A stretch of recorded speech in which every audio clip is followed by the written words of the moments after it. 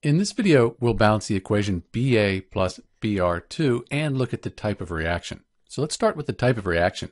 We have these two substances coming together to form one substance. So they're combining. That means this is a combination reaction. We also call this a synthesis reaction. So to balance the equation, we need to count the atoms up on each side. So the barium, we have one of those and then two bromine atoms.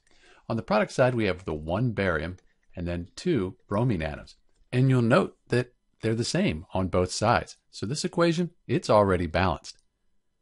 If you're asked to report the coefficients, you could say 1, 1, 1, but by convention, we don't write them when we have just the 1 there.